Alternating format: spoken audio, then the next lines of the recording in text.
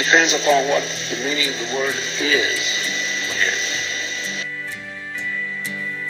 I'm horrified that every single day women and children are being placed in situations where they are suffering physical abuse, certainly, but mental abuse and emotional abuse, sexual abuse, that all adds up to domestic violence even before we get to a homicide. It's a lying piece of shit. The only statement that the defendant gave was that the victim was, quote-unquote, trying to rape her.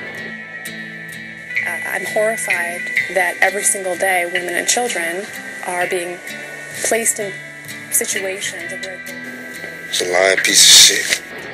There have been extensive plea negotiations between the parties. I think Mr. Goodfellow and I have had a number of conversations. We've met with Your Honor. The bottom line is that the defendant caused these injuries, and I think the defendant would, if we were to go to trial, claim a self-defense type of argument. And even given that, taking all of those facts in light most favorable, I think Mr. Goodfellow and I have had conversations about the reasonable use of force, and that perhaps the state could overcome that argument if need be because of the injuries sustained by the victim and the lack of injuries sustained by the defendant at all.